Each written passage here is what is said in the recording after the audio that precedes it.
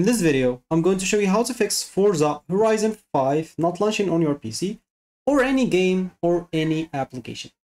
So we will have a quick checklist before anything else.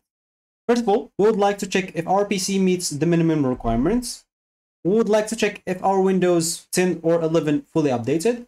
We would like to check if we are using a dedicated GPU, not just integrated graphics. We would like to check if DirectX X12 is installed, and also if the Visual C++ distributables are installed as well. So first of all, if you have any .exe file, an example, whatever exe file you have, make sure to right click on it and run it as administrator if it's not working normally. This will bypass the permission issues that blocks the launch. Also, we would like to disable the background apps and overlay. Just go and open your task manager, and you can right click an example here and click on task manager. And from here, make sure to close MSI Afterburner, Reva Tuner, Discord, overlay, Seam overlay, Xbox game bar, anything that you're not using, just go and close it. So also make sure to turn off any overclocking tools, any insured launcher. Some background tools are known to conflict with Forza Horizon 5. Also, we would like to check if our drivers are updated. You can go and hit Windows X, go to Device Manager, make sure to go to Display Adapters, choose your GPU, click on Update Driver, search automatically. If it's the latest, that's good. So a driver update fixes 90% of startup crashes. Also, make sure to check for Windows updates. Go and open your settings as an example. From there, you can go and click on Windows Updates, and you can go, as an example, and check if they have any updates. If there are any updates, make sure to download them and install them. Once you install new updates, make sure to restart your PC, especially important ones if using Xbox apps or maybe some Game Pass versions. So, for example, I do have some updates here. I'll need to wait for them until it's installed, then I'll have to restart my PC. Other than that, make sure to just reset the game from Microsoft Store or Game Pass.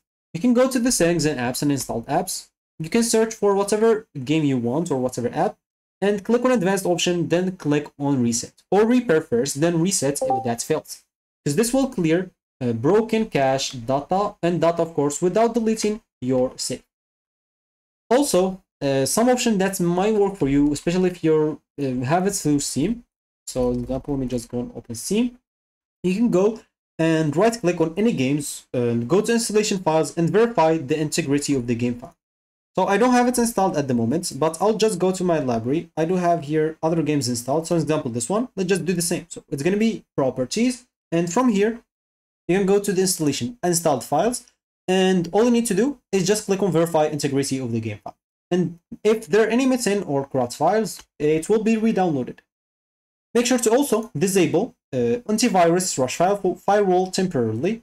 Some antivirus tools blocks Forza anti-cheat system. So try turn it off. Windows Defender real-time protection. You can just go and open this. Go to this, right click, and all you need to do, just go and click on View Security Dashboard. From there, just go and click on that option and click on Manage Settings, and make sure to turn the real-time protection off for a second. Then, once you open the game, if it opens, just come back and open it up. And if this is the option that works, you should do it every time you open the game.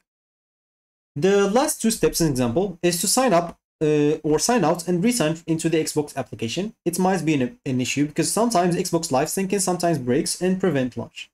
Also, make sure to try to use a clean boot as example mode. You can hit the Windows R and choose MS config or type msconfig. This will open this option.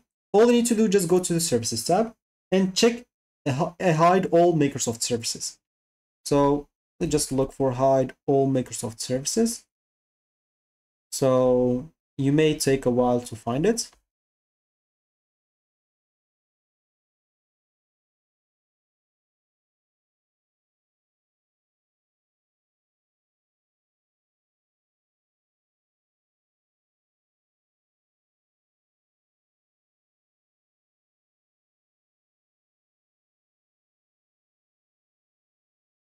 And basically, once you find it, all you need to do, just go and disable it. So then you can go back to the startup, and here, as an example, you can click on Open Task Manager. and make sure to go to startup apps and disable every single one of them. You can, let's as an example, the security one alive, or as you can see for me, I disable per default everything. I let just security and Vanguard, this Vanguard because I need this for a game. And yeah, and you'll have to basically now restart your PC and try launching the game again. So this will help find if startup service or apps is interfering. Also, make sure that you install the latest DirectX runtime, and make sure to reinstall also the Visual C++ redistributable, both for x96 and 64. And make sure your Windows is activated for Game Pass version, and check if you're using storage space or OneDrive syncing that can block the FH5 as example safe access. The last thing, or the first thing that I should have tell you to check, is the minimum requirement. So you can check Forza Horizon as an example 5, and okay, it doesn't type like that, but it doesn't matter. So minimum requirements. So we're just going to see the minimum requirements, and it should meet my requirements. So, for example, you can use an app or this AI overview, it's totally up to you, and you'll be able to see here the minimum. So you should meet those minimum requirements. If you have 4 gigabytes of RAM or something like that, you'll not be able to run it. You can even you can also, for example, click on this "Can you run it?" and they will install a software in your PC, and they'll show you exactly if you can run it or not.